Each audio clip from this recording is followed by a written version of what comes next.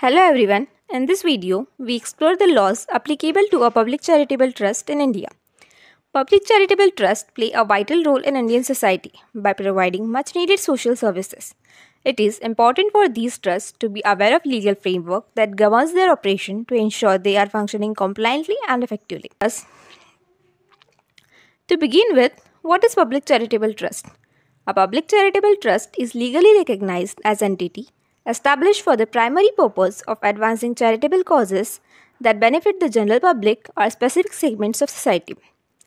These trusts are structured through a deed or declaration that outlines their objectives, management structure, and beneficiaries. They are governed by Board of Trustees responsible for managing assets and ensuring alignment with charitable goals.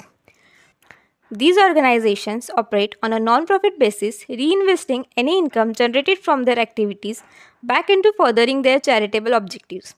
Transparency and accountability are crucial aspects of public charitable trusts, as they are expected to maintain proper records, file annual reports, and adhere to regulatory requirements to ensure that funds are used effectively for the intended charitable purposes.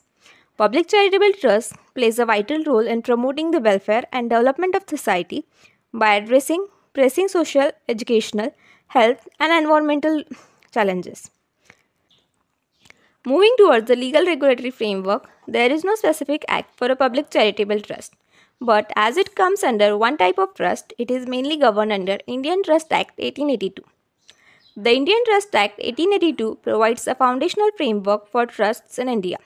Section 3 defines a trust as an obligation annexed to the ownership of property and arising out of confidence reposed in and accepted by the owner or declared or accepted by him for the benefit of another or of another and the owner. Section 4 implies lawful purpose of the trust. According to Section 5 of this Act, trust can be of three types: public, private, and for a charitable purpose. In this, the trust for a charitable purpose focus on endeavors such as education, healthcare, and poverty alleviation. Section 6 to 10 explains the creation of trust, including who may create trust, subject of trust, who may be beneficiary, and who may be trustee, respectively. Additionally, Section 50 prohibits trustees from charging for their services, emphasizing the selfless nature of their role in managing trust assets for a charitable purposes. Section 57 grants beneficiaries the right to inspect and obtain copies of instrument of trust. Section 57 grant beneficiaries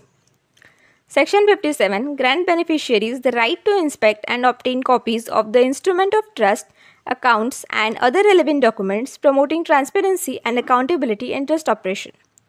Furthermore, Section 61 to 89 outline the duties and powers of trustees, including obligation to act impartially, prudently invest trust property, and maintain proper accounts.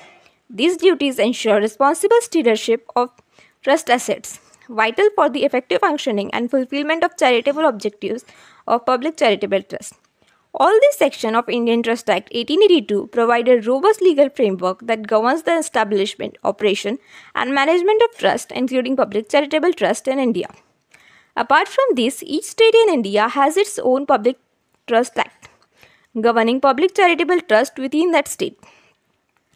This Act provides detailed framework for registration, administration, and regulation.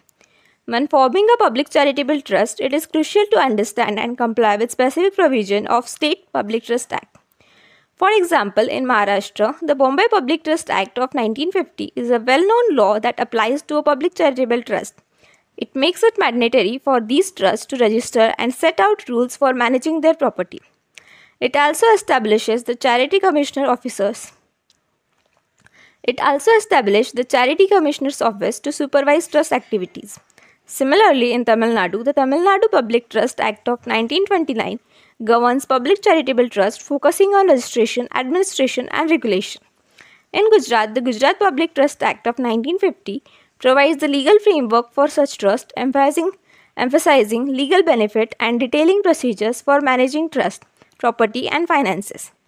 In Andhra Pradesh, the Charitable and Hindu Religious Institution Act of 1987 oversees both public charitable trust and Hindu religious institution, ensuring proper registration, management of properties, and administration.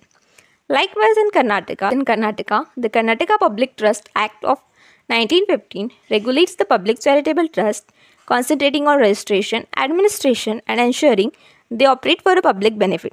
These acts plays a crucial role in ensuring transparency, accountability, and proper functioning of public charitable trusts in their respective states. In addition to Indian Trust Act and State Public Trust Act, several other laws are relevant to public charitable trust in India. Income Tax Act of 1961 provides tax exemptions for public charitable trusts. That means that these trusts need not to pay any income tax. These exemptions can greatly help the trust financially and allow them to use more resources for their charitable work. To qualify for this, trust must register under the Income Tax Act and follow its rules on how they use their income and report it. The Registration Act of 1908 says that trust with a property worth more than a certain amount set by the state must register. Registration gives a trust legal recognition and makes it easier for them to deal with property matters. The Foreign Contribution Regulation Act of 2008 regulates foreign donations that public charitable trusts receive. To comply, trusts need to register under this act and follow rules on how they get, use, and report foreign funds. Depending on trust's specific purpose, other acts might apply. For example, if the trust is for religious purpose, the Hindu Religious and Charitable Endowments Act of 1951 or the Muslim Waqf Act of 1923 might be relevant. If the trust proposes for environmental conservation, if the trust focuses on environmental conservation, the Environmental Protection Act of 1986 could apply. These additional acts could help ensure that trusts operate within the law and fulfill their intended purposes effectively.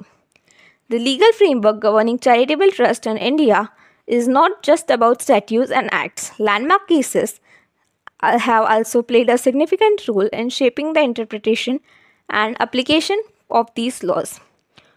One of such cases is Ratilal Pananchand Gandhi versus the State of Bombay and others, 1954, where the issue was about the provision in the Bombay Public Trust allowing the Charity Commissioner to be appointed as a trustee even for religious trusts. The Supreme Court ruled that the provision infringed upon the right of religious denomination to manage their own affairs, highlighting the importance of religious freedom and autonomy in managing religious endowments. Another significant case is Commissioner of Income Tax Kanpur versus Kamla Town Trust 1995, which focused on whether a trust formed for a development of a specific area qualified as a public charitable trust. The Supreme Court emphasized the importance of a public benefit, stating that even if the trust benefits a specific locality, its purpose should ultimately serve the good public to be considered a public charitable trust. In 2022, the Supreme Court delivered two landmark judgments on exemption claimed by charitable institutions, clarifying that charitable institutions cannot engage in commercial activities beyond certain threshold even if undertaken for a public purpose. This judgment helps to define the boundaries between charitable activities and commercial ventures for tax purposes. Another notable case is Assistant Commissioner of Income Tax versus Ahmedabad Urban Development Authority 2017, where the issue deals with the Urban Development Authority claiming tax exemption for its public welfare activities. The court held the limitations on commercial activities for a charitable tax benefit, emphasizing that institutional commercial activities should be minimum and directly related to public charitable purposes. These cases provide important insight into interpretation and application of laws governing public charitable trusts, ensuring clarity and accountability in their operation. In conclusion, public charitable trusts play a vital role in our society by addressing social needs and promoting welfare. Understanding the legal framework governing these trusts is crucial for the effective operation. From Indian Trust Act to state-specific public trust acts and other relevant laws, complying with regulation ensures transparency, accountability, and the fulfillment of their charitable objectives. So let's continue to support and empower these trusts as they work towards the betterment of our communities.